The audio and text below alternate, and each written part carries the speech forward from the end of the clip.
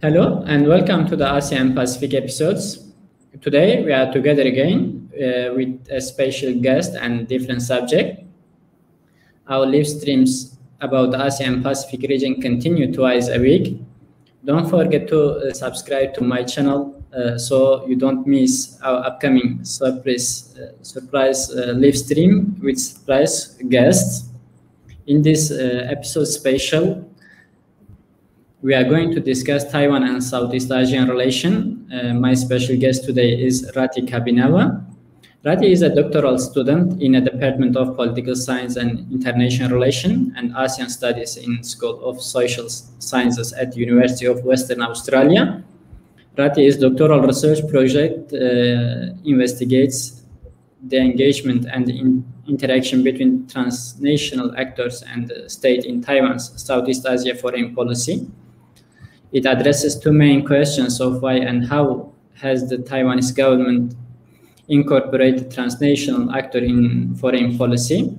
This project also examines the cross-border politics of Southeast Asian students, alumni, and the migrant workers in Taiwan, Taiwanese business people in Southeast Asia, and epistemic communities between Taiwan and Southeast Asia.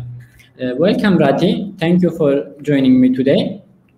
Thank you, Lokman, for inviting me here to your broadcast event on Taiwan Southeast Asia relations. Thank you. I'm going to start with my question. Ratih, Sure. Can you first explain the historical context of relationship between the Taiwan and Southeast Asia countries, particularly after the Ross settlement in Taiwan in 1949? Okay, I will first begin with the civil war context between the nationalist and the communist parties in mainland China. At the end of the civil war between the ruling nationalists and the communists in 1949, Chiang Kai-shek, the leader of the Chinese Nationalist Party, or the Kuomintang or KMT, had to retreat to the island of Taiwan. The Communist Party then established the People's Republic of China in the mainland, while the nationalist regime continued to call itself the Republic of China in Taiwan. During the Chiang Kai-shek and Chiang Ching-kuo era, Taiwan's foreign policy was mainly focused on striving for the maintenance of international recognition of their regime as the sole legitimate ruler of the entire nation of China. So to pursue this goal, the ROC government utilized overseas Chinese in Southeast Asia to promote Chinese nationalism abroad and project the image of ROC as free China and the guardian of traditional Chinese cultures. As we know as well, Southeast Asia hosted largest number of overseas Chinese in the region, outside of Hong Kong and Macau. The importance of overseas Chinese in Taipei's foreign policy can be traced back to historical narratives, especially with the Sun Yat-sen, the father of the Republican Revolution of 1911, claimed that the overseas Chinese, particularly in the ASEAN region, were always, Sun Yat-sen always referred them as the mother of the revolution. Okay, and considering their contribution in terms of human and financial resources during the revolution. And then the policy continued, the policy or the mobilization policy towards the overseas Chinese continues. The ROC government under the Chiang Kai-shek regime recruited some of the overseas Chinese as Kuomintang loyalists, who also serve as Taipei's political agents in the region in Southeast Asia. Some of these loyalists attended the annual celebration of Double 10, like the 10th of October or National Day ceremony in Taipei at the invitation of the ROC government. In addition to recruiting political agents, the ROC government also provided scholarship for overseas Chinese students in Southeast Asia to come and study in Taiwan. So this is actually the foundation or the background of later on why Taiwan recruited many students from Southeast Asia. Even until today, it was actually recruited from the tradition of cultivating interest from the overseas Chinese student. Okay, supporting the education of overseas Chinese students became a central tool for the ROC to raise nationalist support and gain legitimation among overseas Chinese in Southeast Asia. Okay, and this overseas Chinese politic was the main feature of the relationship between Taiwan and Southeast Asia in their early relationship. And we cannot also forget the factor of the Cold War itself. Okay, during the Cold War, the US saw the ROC as a buffer zone to contain the spread of communism in Southeast Asia. And one of the tools to actually contain the spread of communism was actually through the overseas Chinese, because they were divided between pro-Taipei and pro-Beijing. Pro-Taipei in China, pro-Chinese, pro-Taipei, or pro-Beijing. Okay, that's for the historical context of the relationship between Taiwan and Southeast Asia. Lokman, I think you are muted. Oh, sorry. Can you explain the One China policy and Southeast Asian country standpoint regarding the China and One China policy? Okay, it is actually interesting regarding the One China policy in the region, because not all Southeast Asian countries shared a similar standpoint regarding One China policy. Before Beijing successfully took over the United Nations China seat from the ROC in 1971, Taipei maintained diplomatic relations with Thailand, Malaysia, and the Philippines. Indonesia suspended its diplomatic relations with the PRC in 1967 due to China's alleged support for the 1965 communist coup in Indonesia. However, Jakarta never ever switched its diplomatic recognition to Taiwan. The situation was changing after 1970s. Malaysia, Thailand, and the Philippines switched their diplomatic relations from ROC to the PRC in 1975. Indonesia, meanwhile, resumed its diplomatic relation with Beijing in 1990s and then followed by Singapore. Okay, and when this country established diplomatic relations or switch from diplomatic relation from ROC to the PRC, then they kind of sort of having a kind of mutual agreement with the PRC government to adopt the One China principle, their One China principle. And this One China principle is actually, while maintaining diplomatic relation, as a part of maintaining diplomatic relation with Beijing, these Southeast Asian countries, on the other hand, also developed cordial relationship with Taiwan in the area of economic, trade, investment, education, tourism, and migrant workers. Taiwan could also maintain its Starlight military project with the Singaporean government. Okay, each of Southeast Asian countries also set up Taipei representative or trade and economic and cultural office in their respective countries. Indonesia, for example, hosted 2 Taipei's economic and trade office, one in Jakarta, in the capital city, and one in Surabaya, Indonesia's second largest city. So Beijing's One China policy does exist in Southeast Asia, but countries in Southeast Asia also keen to maintain warm and friendly relations with Taiwan. Countries in the region are also welcome to any efforts in preserving peace and stability in the Taiwan Strait. So each of Southeast Asian countries, they have their own One China principle, but most of them, like these 5 countries, most of them also maintain a cordial relationship with Taiwan. So it became quite challenging while they don't formally establish diplomatic relations with Taiwan due to their One China principle. But then they maintain a so-called people-to-people connection, economic and trade, business and investment relationship with Taiwan. In 1994, Taiwan launched its first iteration of the Go South policy. Ratih, can you elaborate on this policy and how this policy improved Taiwan's relation with Southeast Asian countries? Okay, the Go South policy itself was launched by former President Lee Teng-hui, aimed at diversifying Taiwan's economic and trade from China to Southeast Asia. The policy was actually part of President Lee Teng-hui's pragmatic diplomacy in the region.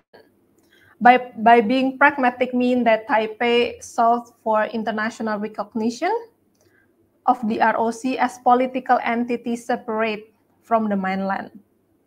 From the mainland China.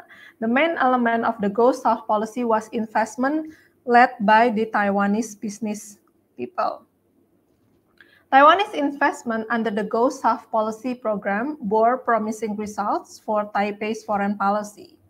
The most remarkable achievement was the expansion and enhancement of Taiwan's de facto representative offices in Southeast Asia. For example, the name of this office changed from being obscure to be more widely recognized. For example, the office in Indonesia changed its name from the Chinese Chamber of Commerce into the Taipei Economic and Trade Office in Jakarta. The use of Taipei instead of Chinese gave a higher profile and significant visibility to Taiwan, because the goal of the pragmatic diplomacy at that time was to seeking international recognition of the ROC as political entity separate from the mainland. So no longer using Chinese, but rather to use Taipei to improve Taiwan's visibility in the region. President Lee was also able to make several visits. We can consider it as an official visit as a Taiwan's president to Southeast Asian countries to promote Taiwan's international recognition, to promote Taiwan's business and investment. Taiwan also signed a number of bilateral investment agreements with countries in Southeast Asia. So there were actually quite a lot of improvement following the promotion of the Go South policy and under the flagship of pragmatic diplomacy, Taiwan's pragmatic diplomacy in the region led by the President Lee Teng-hui. Taiwan and Southeast Asia maintain robust people-to-people relation. Can you elaborate on this relationship? What kind of relation between the Taiwan and Southeast Asia? As I mentioned previously, Lokman, people-to-people relations are the key to Taiwan's and Southeast Asia relations. Taiwan and Southeast Asia have maintained a robust people-to-people relationship since the promotion of Go South policy in 1994 by promoting the Taiwanese business people to invest in Southeast Asia, to diversify their investment from China to Southeast Asia. And then over the next decade, Taiwan regularly received students, workers, spouses from Southeast Asia. ASEAN member countries, meanwhile, hosted Taiwanese business people and their investment, sustaining political economic linkages between the two sides. Currently, there are more than 30,000 Southeast Asian students in Taiwan. They constitute the second largest, I think now the first largest of international students in Taiwan is actually coming from Southeast Asia. And there are 700,000 Southeast Asian migrant workers residing in Taiwan. They are mainly come from Indonesia, Vietnam, Philippines, and Thailand. Southeast Asian spouses and their children in Taiwan constitute around 2% of Taiwan's total population. And they are now under the new southbound policy, these spouses and their children called as a new immigrants in Taiwan. On the other hand, there are around 10,000 of Taiwanese business people residing in Southeast Asia. So from the number itself, you can tell that Taiwan actually maintained a close and robust people-to-people relationship with Southeast Asia. And they channels Taipei into the region amidst the international isolation of the Taiwan itself. Ratih, Taiwan receives a large number of students from Southeast Asia, as you said. Can you tell us on the importance of these students for Taiwan Southeast Asia relation? Okay, as I also mentioned that Taipei has been utilized students from Southeast Asia to promote its foreign policy goals since the ROC settlement in Taiwan in 1949. But however, during that time, Taiwan only recruited the overseas Chinese students or the ethnic Chinese, Southeast Asian ethnic Chinese students to study in Taiwan's university. This relationship has evolved, particularly after the promotion of democracy and national identity in Taiwan in the 1990s. During the authoritarian regime, Taiwan mainly recruited overseas Chinese students. In the post-authoritarian era, there was an increase of non-ethnic Chinese students from Southeast Asia studying in Taiwan. Okay, so Southeast Asian students go to Taiwan and then they can have or they can choose between two status, as an international student or as an ethnic Chinese student or overseas Chinese student.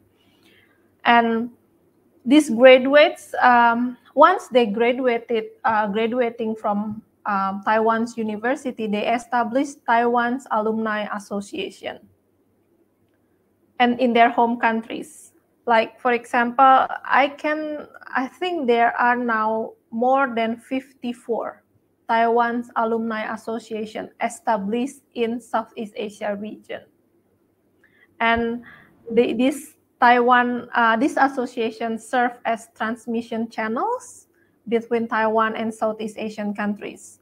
The Alumni Association also involved in recruiting new students who are keen to continue their higher degree education in Taiwan, bringing more people to come to Taiwan and maintaining or sustaining the people-to-people connection. So this is actually quite unique. So once the student graduated, they will join the Alumni Association, and this Alumni Association helped the Taiwanese government to recruit new students to come to Taiwan to study in Taiwan. Okay, and it actually bringing more people to come to Taiwan and maintaining the people-to-people connection. The cross-border activities of these Southeast Asian students also help to improve Taiwan's visibility in the region and promote solidarity from the experience and value that these students accrue while living and studying in Taiwan. So they are actually playing a quite important role in promoting Taiwan and Southeast Asia relations. In addition to the students, Taiwan also hosts migrant workers from Southeast Asian countries. So how do you think these workers might play a role in the relationship between Taiwan and Southeast Asian countries? Okay, regarding migrant workers, my arguments will be quite similar to the importance of Southeast Asian students in Taiwan. These workers serve as a backbone for Taiwan's economy. They work in Taiwan's vital industry and manufacture, and also support Taiwanese families by providing domestic assistances in taking care of the elderly. They also contributed to the realization of multiculturalism in Taiwan, and Taipei utilized them actually to promote its democracy and robust civil society images. These workers may also influence the cordiality of relationship between Taiwan and Southeast Asia via image building. So the quality of treatments given to these workers by the Taiwanese government will influence the quality of relationship between Taiwan and Southeast Asia country. So anything particularly related to the migrant workers, it will actually influence the relationship between Taiwan's government and the Southeast Asian government. Like for example, Indonesia and Taiwan signed a number of agreements to recruit migrant workers from Indonesia to coming to Taiwan. So whatever treatment given to these workers will actually eventually influence the relationship, the warm and friendly relationship between Taiwan and Southeast Asia. So in sum, I would say that workers and students from Southeast Asia also help to reduce Taiwan's dependence on China, because too many workers, students, or business people from China present a threat, national security threat to Taiwan, because it might help Beijing impose its unification policy towards Taiwan. So actually, beyond economic, beyond socio-cultural background, this people-to-people connection help Taipei to secure its national security interests by actually against Beijing's policy of imposing the unification process. In 2016, the Taiwanese government launched the new Southbound policy. Can you compare and contrast for us the Go South policy and the new Southbound policy? What is differences and between these two policies? The new Southbound policy is actually a continuation from the previous Go South policy, and that was introduced in 1994, as I mentioned before, by the late President Lee Teng-hui. And then it has a similar dimension of maintaining economic and trade relations, maintaining the investment, maintaining the people-to-people exchanges between Taiwan and Southeast Asia. However, the new Southbound policy also shared different characteristics from the Go South policy, mainly on the area of cooperation and the targeted countries.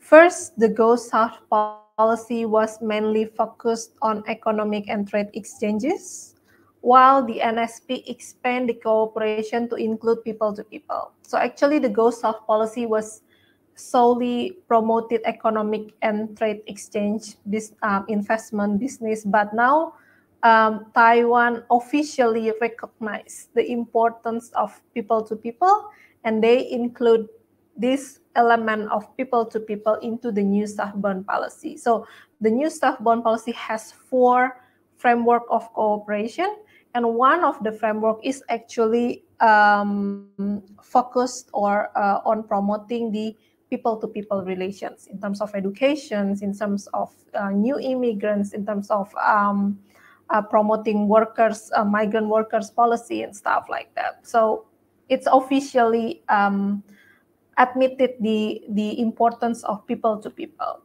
And the second different characteristic was the Go South policy was a single direction. At that time, mostly was a policy from Taiwan to Southeast Asia. So Taiwan investment, Taiwan improving trade relation with Southeast Asia.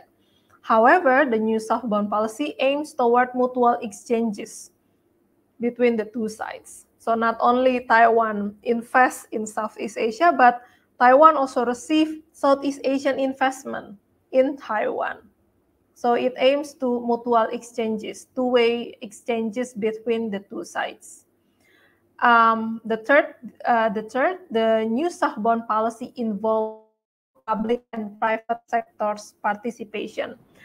Unlike the Go South policy, who was actually led mainly by the state-owned enterprises for the business people, for example, or for the investment, the new Southbound policy encouraged both public and private sectors in Taiwan to participate in their engagement in Southeast Asia.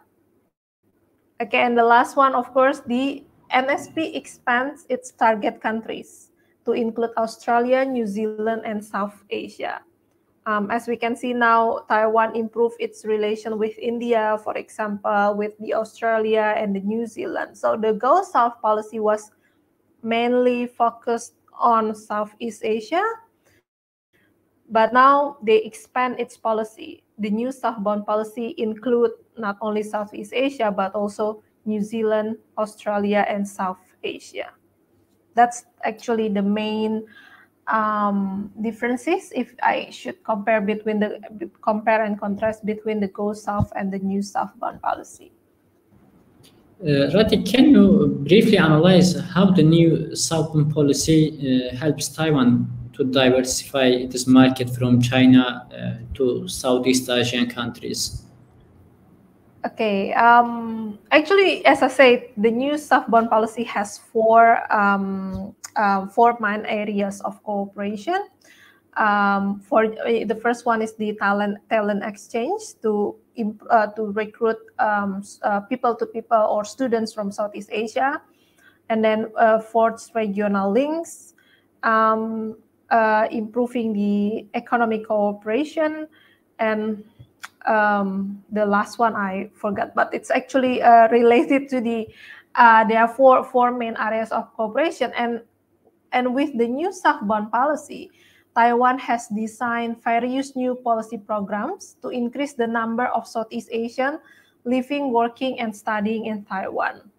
For example, in the tourism sector, the easing of visa recruitments under the new southbound policy has brought large numbers of tourists from Southeast Asia to Taiwan.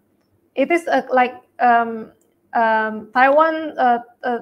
Taiwanese tourists visited Southeast Asia, and now they also have a large number of Southeast Asian tourists visiting Taiwan.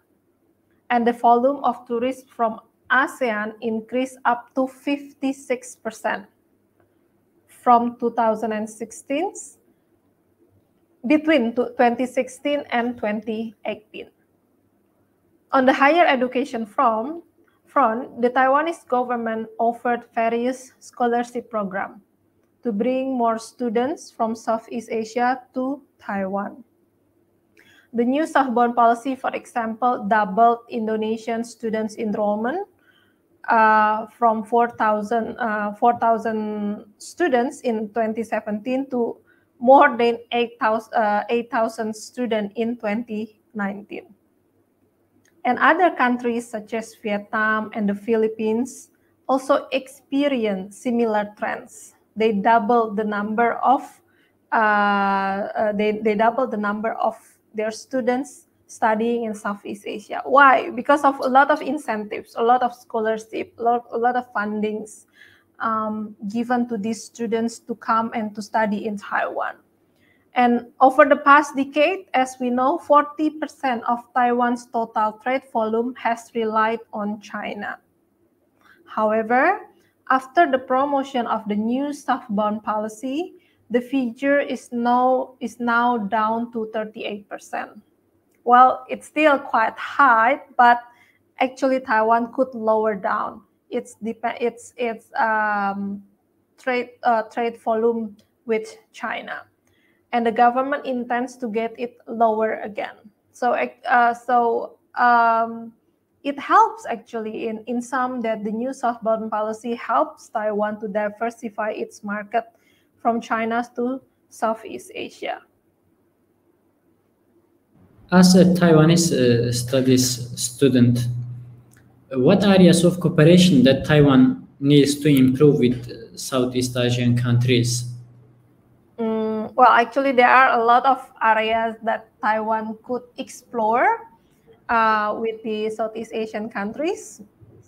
I would say first and foremost, improving the protection of migrant workers by negotiating direct hiring and abolishing private channels. As we know that Southeast Asian migrant workers are vulnerable to human trafficking and forced labor. And for example, as well, the current COVID-19 outbreak in Taiwanese factories also challenge Taiwan's image of human rights. So as a beacon of democracy who are actually actively promoting human rights, Taiwan might actually also try to improve the protection towards migrant workers.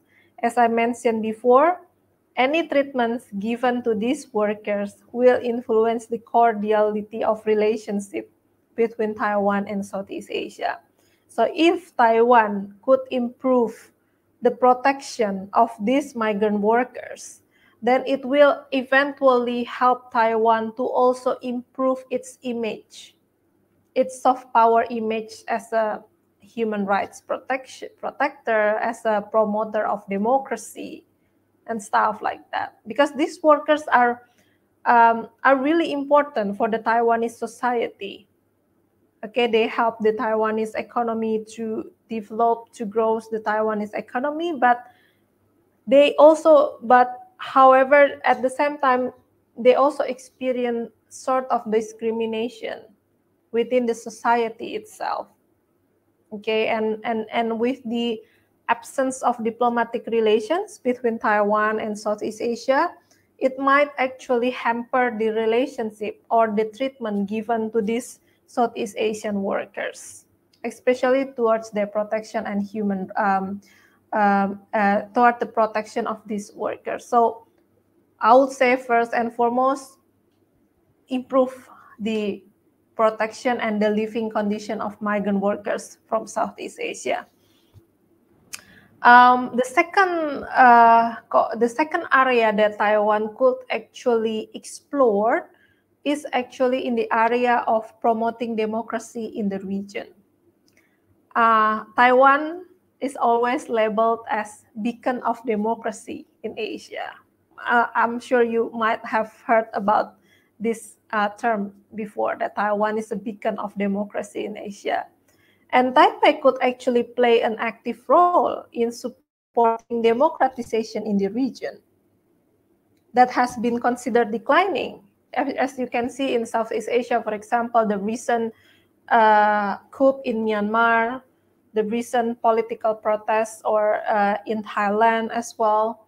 It was actually the main idea, and it was actually another source of opportunity for Taiwan, who could actually help democratization in the region.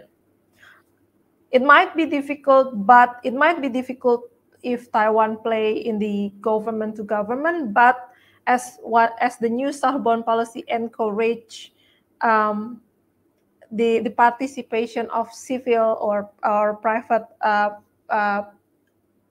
society or private sectors, then Taiwan could actually develop or promote democratization in the region via the think tanks cooperation, youth exchanges on how to promote promote democracy among youth between Taiwan and Southeast Asia, media and journalism on how to countering disinformation between Taiwan's media and the Southeast Asian media, and also cooperation between civil society organizations. I know that Taiwan receive foreign NGOs, allows foreign NGOs who has democracy and human rights basis to establish an office in Taiwan. And Taiwan could actually utilize these foreign NGOs to promote Taiwan democratic image in Southeast Asian countries.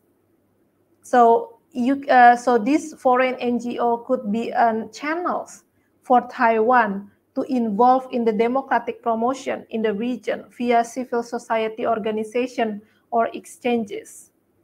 So while it might be difficult to reach into the governmental relations, why not of using the civil society organization by support from the foreign NGOs, like for example the US or the US-based NGO in Taiwan that promote democracy, helping Taiwan to promote democratization in the region. And Taiwan also has Taiwan Foundation for Democracy, And I know that Taiwan's Foundation for Democracy has been quite active in giving or in giving an award like Human Rights Promotion Awards to some of the Southeast Asian leaders. I think there were like leaders from Indonesia and Malaysia who received the Human Rights Awards from the Taiwan's Foundation for Democracy. That was actually a good sign.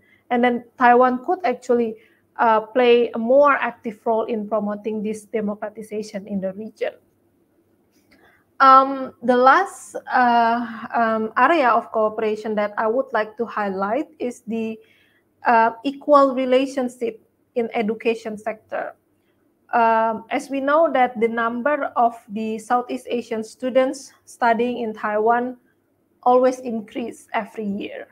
Okay, as I mentioned before, Indonesian students enrollment doubled the NSP doubled the enrollment of Indonesian students in Taiwan. However, if we compare with the Taiwanese student pursuing a university degree in Southeast Asia, the number was far lower than the enrollment of Southeast Asian students in Taiwan's university. Like the a statistic from the Taiwan's Ministry of Education recorded that less than 1,000 Taiwanese students departing for Southeast Asia to study in 2020. But the number of the Southeast Asian students studying in Taiwan was more than 30,000 students compared to only 1,000 students, Taiwanese students in Southeast Asia. So there is an unequal exchanges between Taiwan and Southeast Asia.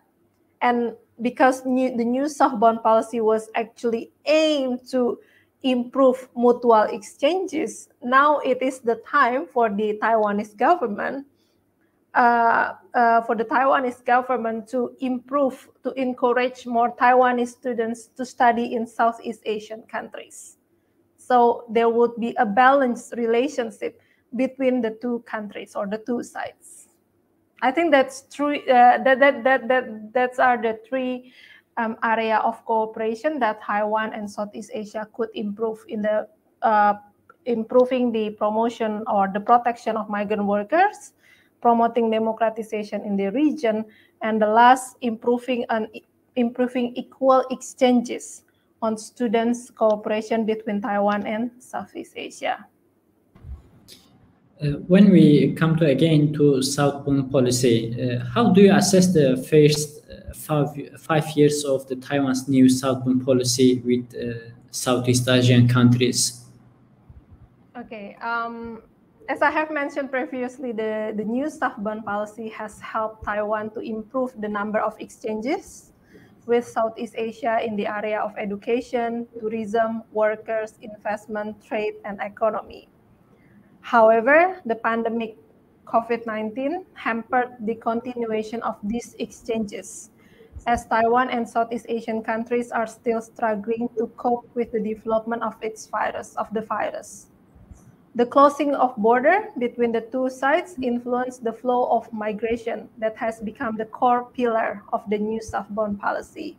So moving forward, Taiwan and Southeast Asian countries might want to explore further cooperation to overcome the problems coming from the pandemic. So at the moment, Taiwan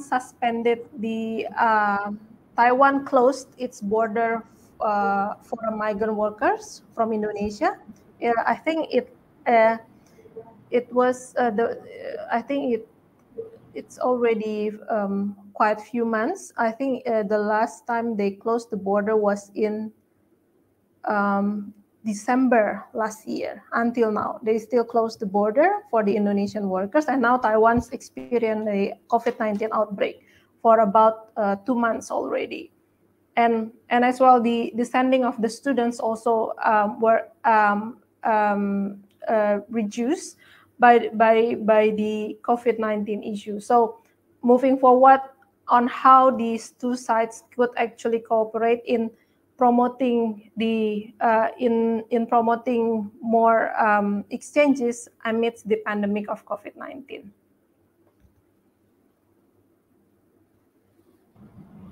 Thank you, Ratih. There was a comment and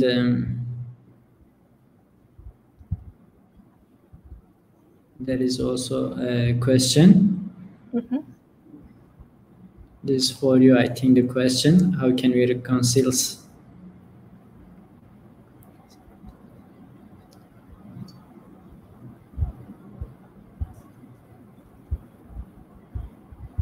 I think, okay, how can we reconcile the need to promote democracy in the region and civil society ties with the few remaining allies? As I said before, if Taiwan wants to promote democracy, it shouldn't be through the governmental level, because it might be it might consider as intervening the domestic affairs of the countries of Southeast Asia, because as we know that the non-interference principle in Southeast Asia, in Asian countries, is quite strong. However, Taiwan might go into the people-to-people connection. As I said, student exchange, youth program in promoting democracy. That's the first thing. Because I know that youth politics, Taiwan's youth are very are very engaging with democracy. They are very active. I can see it from the last election in 2020.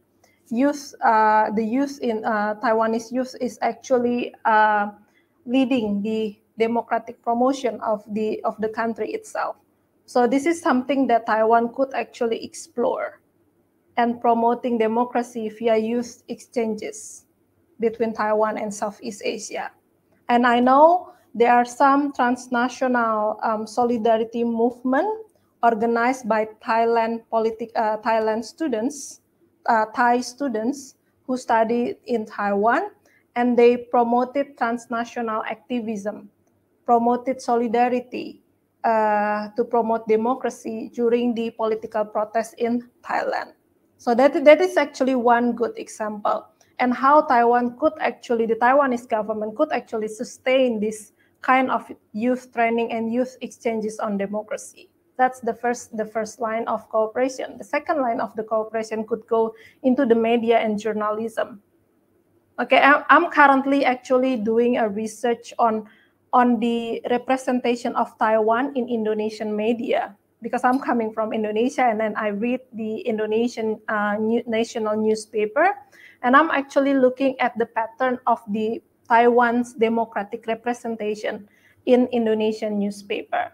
So I can say that now the promotion of Taiwan as a democracy has the idea of Taiwan as a democracy has been promoted widely in the Indonesian news media, mostly the national news media, and how this promotion of Taiwan's democracy in Indonesian news media could actually sustain or could actually develop into a journalism and media cooperation between Taiwan and Southeast Asia.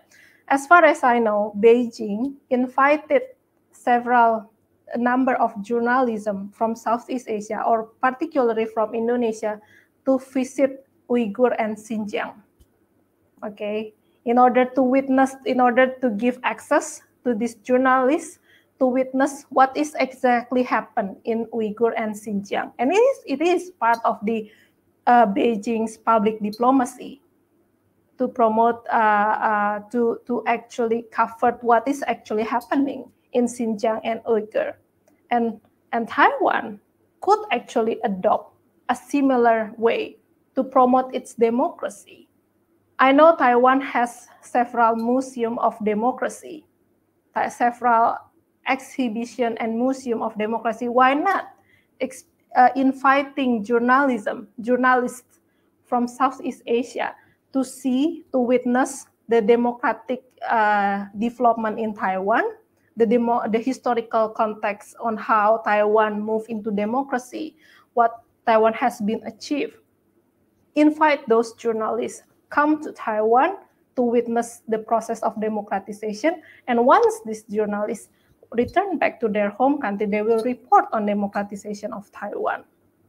That's the second way of promoting democracy via the private sectors. The third line would be on civil society organization. As I said before, Taiwan allows the establishment of foreign NGOs, mostly coming from the European country and the US, and they are all promoting democracy and human rights in Taiwan. So how to use these foreign NGOs to help Taiwan promote its image as democracy and also to promote democratization in the region via the relationship or cooperation with the third sector or the private sector or the NGO itself. I believe from those three areas of cooperation in promoting democracy, Taiwan could actually help democratization in the region. Okay, so and because Taiwan has been quite familiar on how improving people-to-people relation, on how or maintaining people-to-people relation, I think it should actually use people-to-people connection again as well to promote democratization in the region. And it shouldn't be any and it will actually reduce the suspicion that Taiwan wanted to interfere the domestic affairs of these Southeast Asian countries. Thank you very much, Ratih. Really, you give a broad explanation as an answer. Thank you for joining me today and provide us a great knowledge about Southeast Asian countries and Taiwan relation. Sure. Thank you for my audiences today who they watching us. Please don't forget to subscribe to my channel for next programs. And thank you very much, Ratih, again for joining. Thank you. Thank you very much, Lokman, for inviting me, and it's such a great honor to be here as a guest in your program. And I hope that this program will continue to invite more scholars so we can actually learn from a broader perspective regarding what is happening in the region from the Southeast Asian perspective or China's perspective or Taiwan's perspective. It's a great program, actually. I hope so. Thank you very much. Thank you very much again. Bye. Okay, see you on next programs.